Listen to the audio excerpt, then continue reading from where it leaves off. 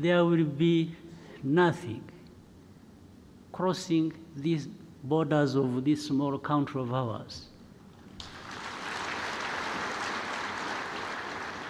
If anybody attempts,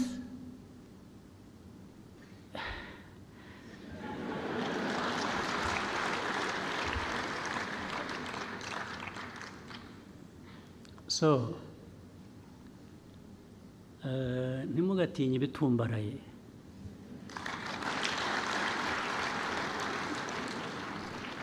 Sometimes birimo ubusa.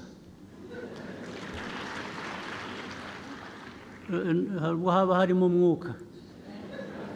Umwuka, you know, a balloon. A balloon, you need a needle. Just ibyari birimo ukayoberwaho bigiye. Ntimugatinye ibitumbaraye.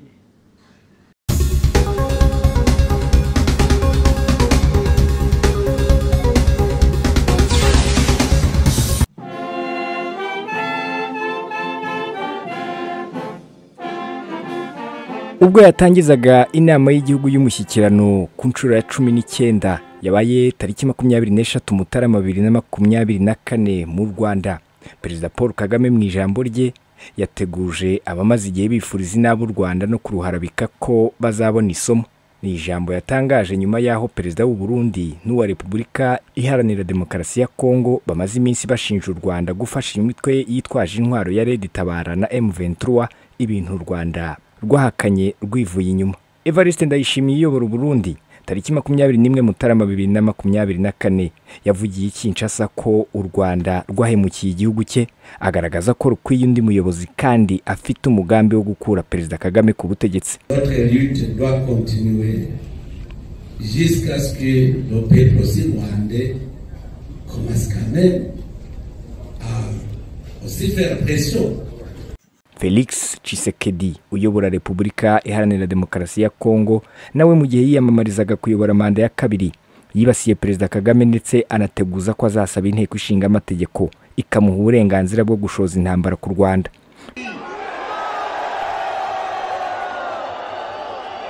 Je vous promets que ce combat va continuer et nous allons débarrasser notre pays des terroristes du M23 qui sont emmenés par leur leader Paul Kagame.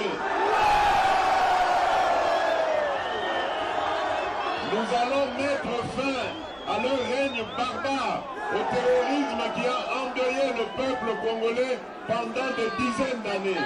Perezida Kagame yabwiye abitabiriye inama y'igihugu y'umushyikirano ko atasubije ibi bitutsi byaturutse mu Burundi no muri Repubulika Iharanira Demokarasi ya Kongo kuko bitica, ariko ko igihe kizagera abayobora ibihugu bakiga isomo.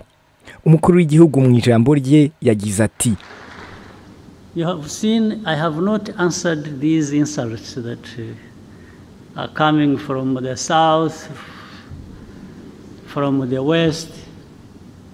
Those ones don't kill. So I cannot go, that's not us.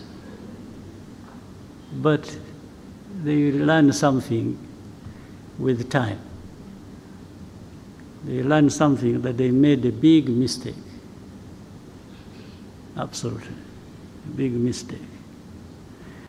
Yakomeje avuga ko atazemera kwikorezwa umutwaro kandi ko nibagerageza kugaba igitero ku Rwanda azasubiza adasabye uruhushya uwo ari we wese.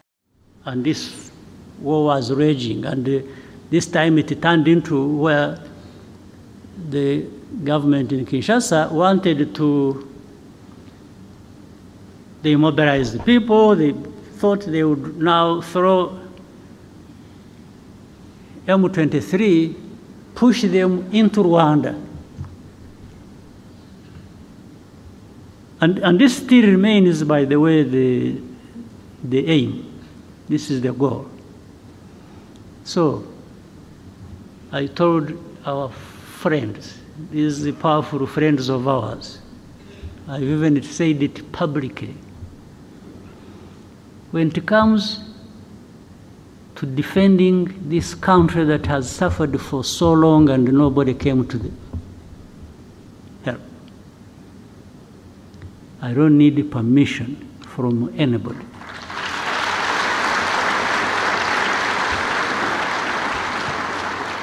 To do what we have to do to protect ourselves. I will say it in broad daylight. I have said it to those who matter in this problem. And that's what is going to happen. You go home, sleep, don't do anything. There will be nothing crossing these borders of this small country of ours. If anybody attempts,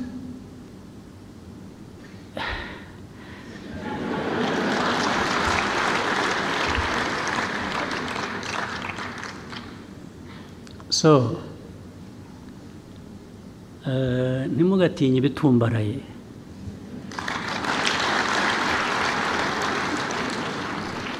Sometimes birimo ubusa. Haba harimo umwuka. Umwuka, a balloon. A balloon, you need a needle. Just ibyari birimo ukayoberwaho bigiye. Ntimugatinye ibitumbaraye. And I'm saying this, not only that. Ikindi nuko, where we have been, 30 years ago, there is nothing worse that can happen to us.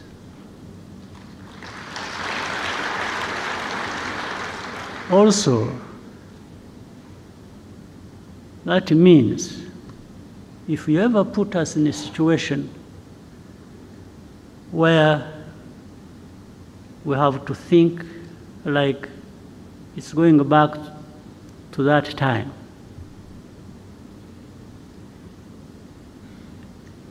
then we have nothing to lose. We will fight like people have nothing to lose. And somebody will pay the price other than ourselves.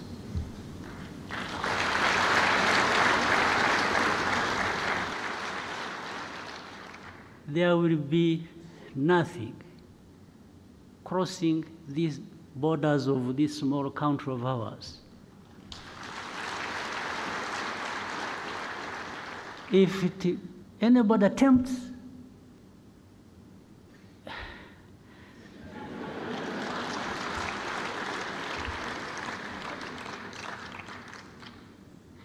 so ntimugatinye ibitumbaraye.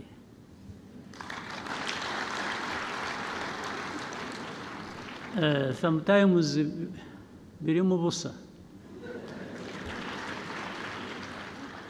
Haba harimo umwuka. Umwuka, a balloon. A balloon, you need a needle. Just ibyari birimo ukayoberwaho bigiye. Ntimugatinye ibitumbaraye. And I'm saying this, not only that. Ikindi nuko, where we have been, 30 years ago, there is nothing worse that can happen to us.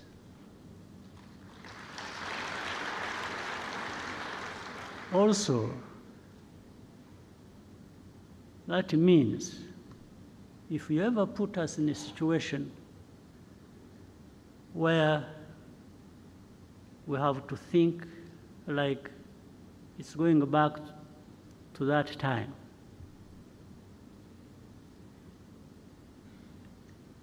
Then we have nothing to lose. We will fight like people have nothing to lose. And somebody will pay the price other than ourselves. Uburundi buheruka gufunga imipaka yarwo n'u Rwanda tariki ya 11 Mutarama. Repubulika Iharanira Demokarasi ya Kongo yo yirukanye ambasaderi warwo muri 2022. Ibi byemezo byombi byashingiye ku mwuka mubi uri hagati y'impande zombi. Simeon Stizo Muhumuza, One Nation Radio, ijwi rya diaspora i Kigali. Iminsi irabarirwa ku ntoki muri Leta Zunze Ubumwe za Amerika. Rwanda Day 2024 irongeye iragarutse. Uyu ni umunsi uhuza abanyarwanda bo mu gihugu, abo mu mahanga n'inshuti z'u Rwanda bafite intego imwe yo kuganira ku cyarushaho guteza imbere igihugu cyabo. Nawe rero iyandikisha unyuze kuri wa@rwandaday.rw kugira ngo nawe tuzahurire i Washington DC.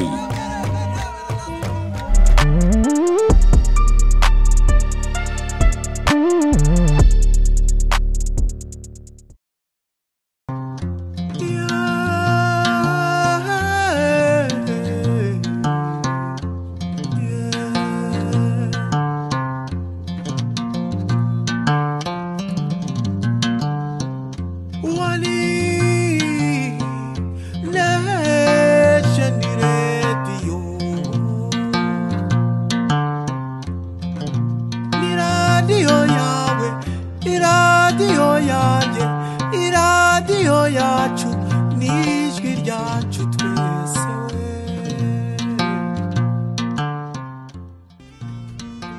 One Nation Radio ni radiyo yawe, ni radiyo yanjye, ni radiyo yacu. One Nation Radio n'ijwi ryacu twese.